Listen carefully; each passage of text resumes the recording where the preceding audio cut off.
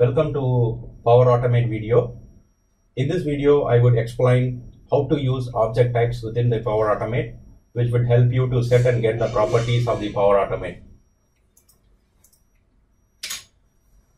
So for the demo purpose, I'm going to use an object called the organism, and this organism has a property of name, description, genus, species, picture, and the scientific name.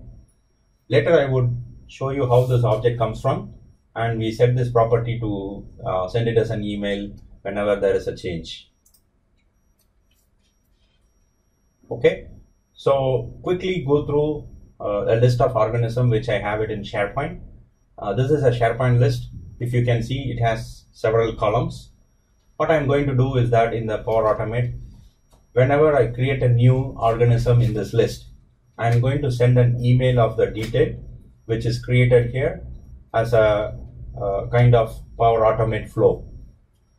So let's start creating the Power Automate. I already have few Power Automate, but let's start creating a new. So I create from the automated blank, and when an item is created in the SharePoint, let me call it as notified organism creation.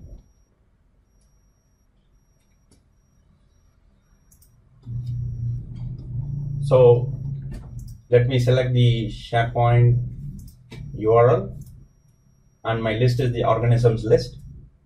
So this is the trigger point now for the flow. Once I create it, I need to initialize the variable. I use the initialize method, initialize activity, and I'm going to name it as organism object. And this is a type object. You can see the Power Automate supports object, and here you can specify any JSON value. In my case, my JSON would take several properties of, let me paste here. So it takes any JSON value. You can even specify JSON inside JSON, but very tricky when you specify object inside object. So these are the properties which it has. For the demo purpose, I would just set name and the description property. Then I would consume that in the mail. So object value is set. Usually a good practice that what I do, whenever I initialize the variable, I follow the variable name with the var, which means that it is a declaration of the variable. It's just the best practices I follow. You don't need to follow that as well. It is just the optional one. So next, what I'm going to do is that I'm going to use the compose data model. So here you need to set the property of an object. So for that, there is a separate action or the expression which is called set property. The set property takes the first parameter to be the object, the real object where you want to set the value, and you need to specify the property name and the value. So in my case, organism is the object, and I'm going to set the value for a property name. So you need to specify as a string name in a single quote. Remember, it has to be always single quote. And I'm going to set the value which, whenever an object is created, whenever a list item is created, I need to get the name from that list. So let me scroll to the list item and get the name. So name of the list, and that's it. Okay. If you mouse over, you can see this one. Name is nothing but the title of a SharePoint list item. So once you compose the object, you have to set it to your variable. So every time you need to do that, or else it will not assign the property to it. So let me set the variable. The same organism object, you need to set the variable of the compose output. That's it.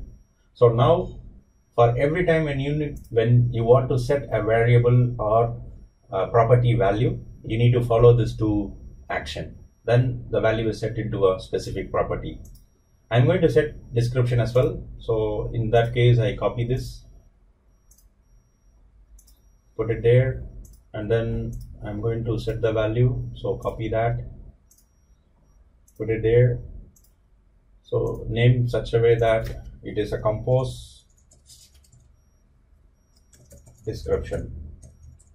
Okay, just for good purpose.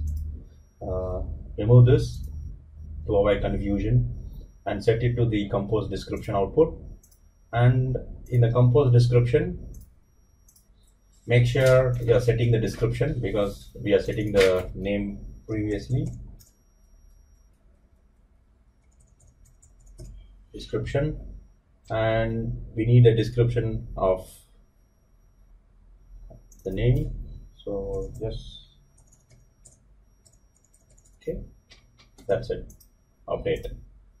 Make sure that it is updated. Sometime when you just do the update, it might not. So it is updated. Finally, this property I need to read. So how do you read? Let me use the send email. Send it to myself. Subject new organism created. And what is the name? So here it becomes tricky. You need to read the property of the JSON object. So for that, first you need to get the variables of the object name, which is the organism. And to get the property within, you can use the square bracket plus the property name. So this is the convention you should always follow to get any value within the properties.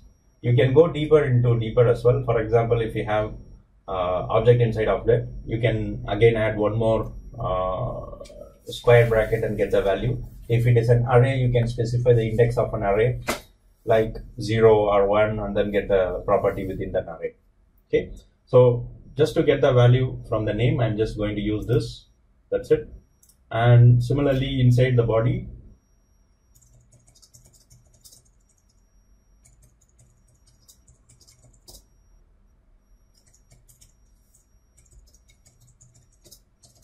okay, same, just follow this. Variables of the organism, and I'm going to get the description.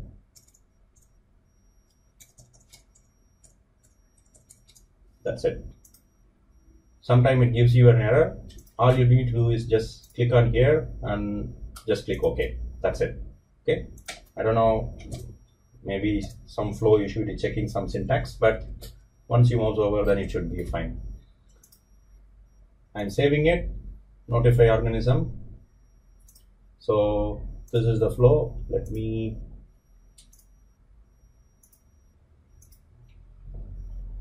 go to the flow. Maybe I just turn it off because this also does the same.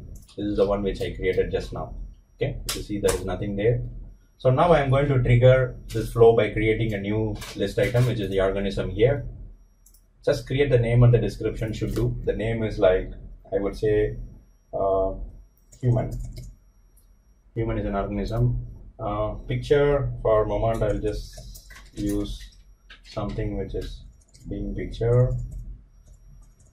I don't want to specify any. Okay, scientific name Homo sapiens. What matter is the description. So description may be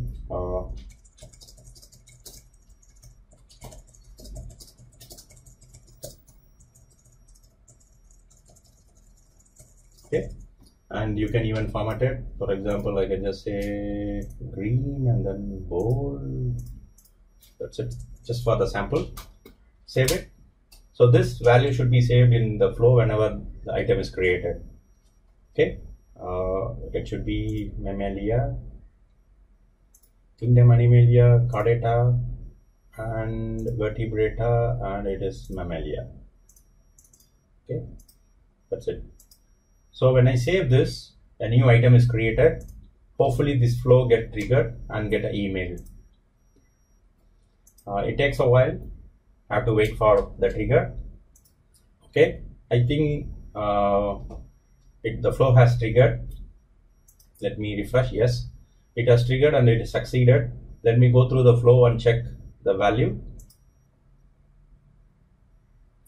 So if you see here, an item is triggered and the values are all here, all the values. The name is human and the description is HTML. And I declare a variable. When you set the variable, you can see the value here, name, it's set to human, you can see. And I compose a description. I set the description. See here, it set the description as well. And finally, in the email, it got the description as well as the name. And let me check the email. Okay, this is the email which I got. It has the name and the description. So setting an object within the flow, you have to pass always a JSON and use the set property, and there is a separate kind of expression you can use to get the variable of it. So hope you like the video. Subscribe, like, share. Thank you so much for watching it.